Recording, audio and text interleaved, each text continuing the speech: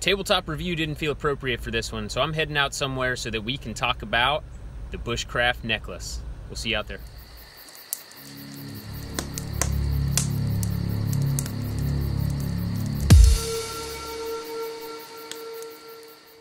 All right, this feels way more appropriate for the Bushcraft Necklace. So let me get settled down here somewhere and we'll talk specs. Bushcraft. This is our Bushcraft Necklace made from round leather cord, a ferrocerium toggle, and a ceramic striker. On the back here we've got what we call the double fisherman's knot, and I guess that's not what we call it, that's just what the knot is.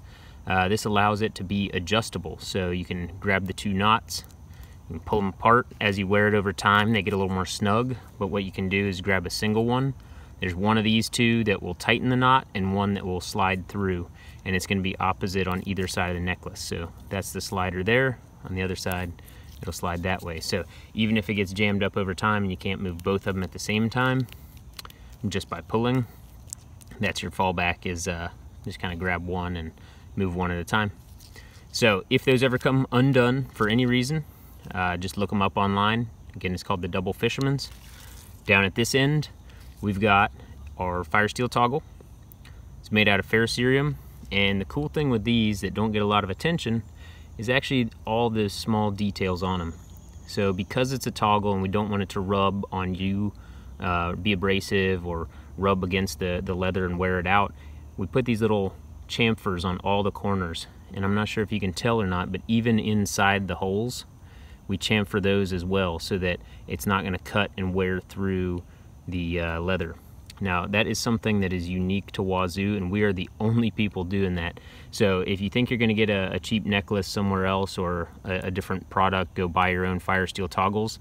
I recommend doing your research first, because you don't want to put all the time and effort into a necklace that's just going to end up wearing out from cutting through the cord. The last part here, we have our ceramic striker, and we tie it on with an alpine butterfly knot. So it's kind of a neat little symmetrical knot. The other thing to notice about it is that it has a slight contour to it when we tie it. So that's intended to be worn against the body on that side, so that the crisscross X is showing on the front, and that way it'll lay nice and flush against you when you're wearing it. If you wear it the other way, you'll notice some people might do this on accident, but you'll see it sticks out. So that's a good indicator of whether or not you've got it on right side up. So, function of this necklace is to be a wearable, not only decorative, but functional fire starter. So we started with the white ceramics. We also have black ceramics available, and we're going to be expanding into different pendant designs as well.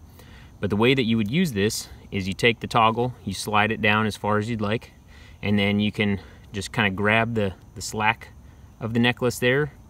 And what I usually do is pinch it around my finger. That gives it a good solid bite, that you have a surface to strike now. The other option that I've seen people do is pinch both ends like this and then kind of push forward on the toggle, and that'll give you a more directional approach that you can get down closer to your tinder. So really whatever's more comfortable for you. We definitely want you to practice with these. So get them off, wear them, use them, strike them, get comfortable with it, because this might be your lifeline someday. It's not intended to be your only fire starter, but if you're out there and this is the only one you have, at least you've got it with you. You better know how to use it. The last thing to note here is the front and back we talked about already. And the way you can do this to keep it nice and decorative still is strike just the back of the fire steel. Now save the front in case you need it in an emergency or anything like that, but when you're practicing, just strike the back side of it, and then when you wear it, it won't be obviously visible. It'll still look nice and clean on the front. So that's going to be our next step here. We'll talk about striking. So if we flip this over, like I said, I want to use the back of it. So I'm going to take the fire steel toggle away, and now I'm going to flip it to the back side. So I'm working just with the back side. The striker you can hold again however is comfortable, but try and get a nice purchase on it. You can pinch the knot if that gives you a better grip. I usually come up further, and I find that these side angles work best for me, but some people prefer the flat front there. So either way, you would line it up, get a little bit past 90. So 90 is not going to do much for you. You want a little past, maybe even like a 60. And you're trying to bite into that material, because what you're doing here is you're using the white striker to actually scrape metal off of this ferro rod. So when they're new, they have this black coating on them. Your initial spark or strike isn't going to do anything because you're just removing that coating. Once you get through the coating, then you'll be able to produce those sparks. So the first one here, you probably won't see anything because I'm getting that coating off. And now you see how there's that exposed strip. So that's our ferrocerium material. If I don't get exactly lined up on it again, I might get another dud. But as soon as I get that scraped off, you should start to see some sparks. So we've got that. And we can just sit here and make sparks. So that's how you use the necklace. I'm gonna go ahead and grab a little piece of tinder out of my belt. You could essentially process any sort of wood if you're good at making feather sticks, or you got some good natural cedar bark or something nearby. Again, front of it still looks nice and pretty. You can see some black soot marks on the ceramic, but those typically wipe off. And if not, it just adds a little character. So let me pull out some tinder. I'll be right back.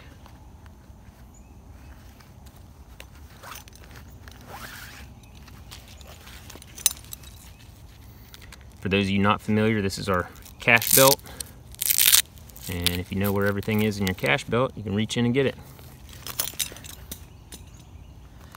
These are fire plugs from Production Hanger or Fire Starter Specialist. They keep changing their name, so I'm not sure what to call them. But all you gotta do with this, I'm just gonna take a little end of it and kind of bend it back and forth as I'm pulling.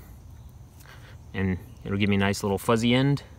And we really like these things because you can kind of make candles out of them. So if I just fluff up this top end here, I'm gonna go ahead, set that down. Now that I squished it. And trick here. So again, using the backside, doing the same technique.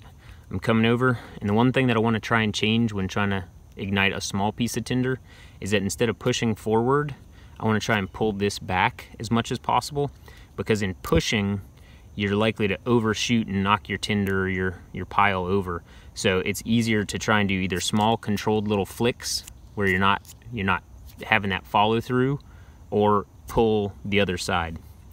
So I think I'm more of a controlled flick guy, so we'll see how that goes.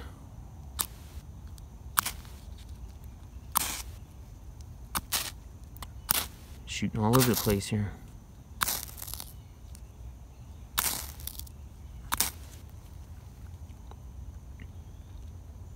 There we have it.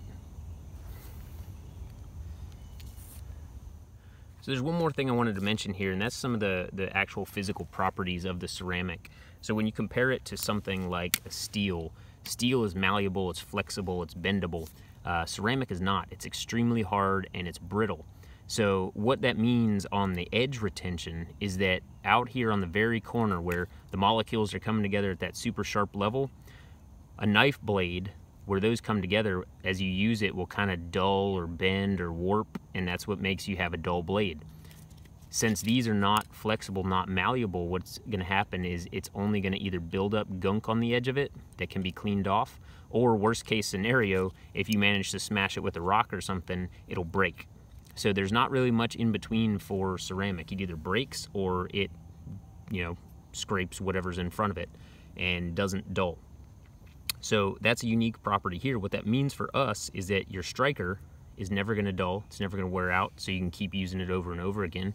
And it also means that because it's harder than steel, it doubles as a knife sharpener as well. So if you've ever seen the trick where people will sharpen a knife either on the edge of a car window or the bottom of a coffee mug, it's the same concept. Those extremely hard ceramics and silicas you can use to deburr blades. So if you got a real bad burr on here, or you're really, really dull and you need to remove a lot of material all at once, this can do that. You have a sharp edge, so just like any other sharpener, you want to try and position the angle to match what's on the blade, and then you run it along.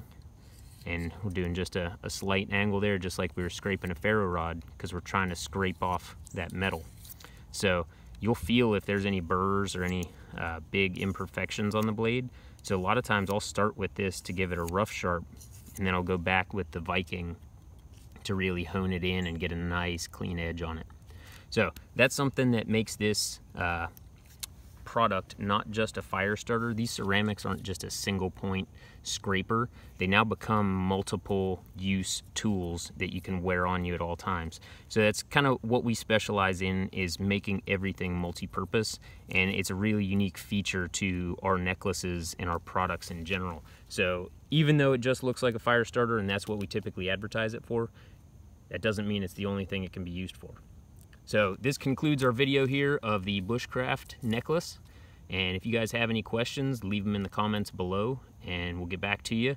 We'll see you in the next video.